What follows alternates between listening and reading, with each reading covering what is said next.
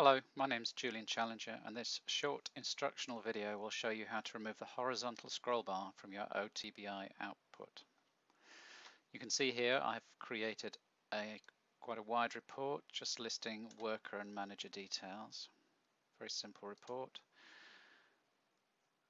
As you'll have no doubt seen, when you click on results, you get this rather squished output here with a horizontal scroll bar, which you must use to see the whole width of the report.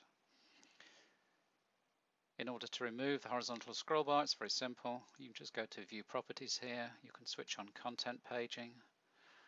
I also prefer the paging controls at the top, and there are various other options here. As soon as you do that, we see the whole width of the report.